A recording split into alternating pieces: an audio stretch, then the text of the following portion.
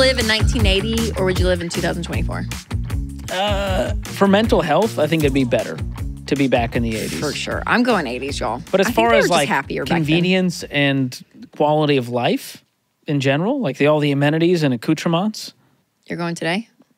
I'd go today. I'm going 1980. I just think it's harder to live in the present now than it was back then. Yes, to enjoy what you have. Well, and we didn't have, social media to go, here's all the things you don't have, and we're going to push it in your face every single day. Yes, Back then, you just had to, you saw what your neighbors were doing. Yep. It's about it and your friends. Mm-hmm. Now you can see the whole world at your fingertips. I just think it's too much. We weren't meant to have this much information and power and technology at once. No, they're saying that. Scientifically, it's coming out that, we're not supposed to know what's happening on the other side of the globe. We can't handle, in our bodies and our brains, the world. So I just think there's still hope for people's money for a lot of reasons. There's a lot that's not in our control. And what we're talking about today is really inflation.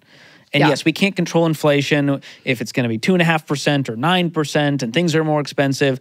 But we also have to remember that we can control going into debt and our lifestyle and our spending and how much money we make. We can improve in our careers, work extra, make compromises and sacrifices for a short period of time.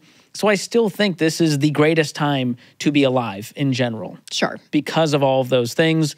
And yes, it's a bummer that the prices ain't like they used to be. Right, right. But move on. I think that's it too. I think there is a level of here's the reality. We can kind of mope and be like, oh my God, this sucks right now. And then what are you going to do? Right? What are you going to do? It's the next step. The next step is what's important. And we do believe in hope around here. And we see it every day though, George. We see people from every demographic, every part of America. I mean, anything. And people are doing it. They're getting out of debt. They're getting savings. They're paying off their houses. I mean, crazy stuff. So it can be done because we see it. We see it every single day. No matter what generation you are. And every generation thinks they're the best and the other ones don't get it. And, the millennials don't like the boomers and Gen Z thinks the millennials are lame. And I'm like, enough with the generational wars and stop blaming the boomers for all of your life problems because guess what? You're going to inherit all their wealth one day. So you should be real nice to them before they take you out of the will. All right. Last one is average car price. Ooh, this is fun. In 1980, what was the average car price? For a new car.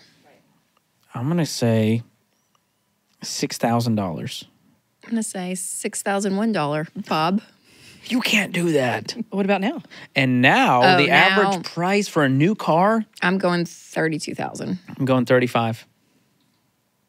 All right. In 1980, it was $7,574. So Rachel gets that point. Where'd you get that strategy from? The Price is Right. And Bob Barker, don't you take my credibility away. Wow. Go ahead. And today's average car price is $48,401. Oh my gosh. Really? What are these people buying? It do be expensive, but that's... You don't have to buy a $48,000 car just because that's the average price of new cars. No. But man, that is, because that's factoring in everything. From your Mercedes to the Honda Civic. I mean, all of it, yeah. Let's look at the numbers here. In 1980, that new car would have cost 34% of the annual household income on average. Today, a new car is more like 65% of the average family's annual household income. Ouch. That stings. But I feel like cars have long been a scam, and now it's just getting worse. Well, I don't know because we have more access to loans. But I also think cars are well made. I follow the Car Mom. I don't know if you follow her on Instagram. Oh. She's great. I've had her on my show before. But she says this a lot because this is all she does is car content. But she says cars last so much longer these days. They do. It can. I thought it was one of those, they don't make them like they used to. No. She would say, if a car's hitting 200,000, you're fine. Back then, it would be oh, God, it's going to start, falling apart. She's but they will last. And a well-made car, right? You Reliable go make and Honda. model. So you just want to go to those reputable car brands. And, yeah, they will last longer. They will.